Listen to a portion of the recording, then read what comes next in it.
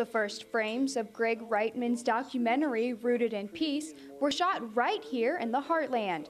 The film got its start in Fairfield during a performance by the Beach Boys. It's really nice to sort of bring this film back where we first started, 6 years ago, and then to return here to show the film. I always like the idea of full circles, so it's the idea of completing this circle, so it really empowers me as a filmmaker to see that. Reitman describes the documentary as a personal journey. A journey of one man looking for essentially the meaning of peace, and is on a road toward enlightenment, and the roadblocks that are in the way of him achieving that success. And part of that journey is a holistic journey, looking at the areas of the mind, the heart, and the body in terms of inner wellness. The filmmaker says he was inspired to make this documentary from a personal experience he had while he lived in Israel.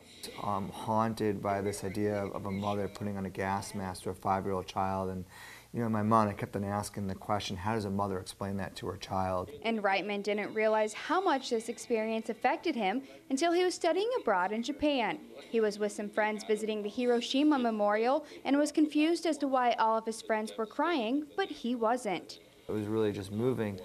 I came back to college, and then 2 weeks later I woke up and I had a nightmare, and I woke up with sweat all across my face, and I came up with this concept that I was going to save the world. Rooted in Peace took 6 years to complete, and that's due not only to figuring out the making of the film, but Reitman had to figure out the meaning of peace. It was also very challenging as we were working with various writers, how they thought they understood the meaning of peace, and they really didn't. Once Reitman found out the meaning of peace, he says it was like an epiphany. That's really what peace is about. You know what I mean? If your mind is healthy, if your heart is healthy, if your body is healthy, if you feel good, then your world's going to feel good. The director says after an audience sees the documentary, it's going to move them. It might take a day, it might take a week, or it might take a month, but the content, whatever it's doing internally to us, it's working. And that was really what I wanted to do. I wanted to wake people up and get them to be in touch with themselves. Reporting in Fairfield, Iowa,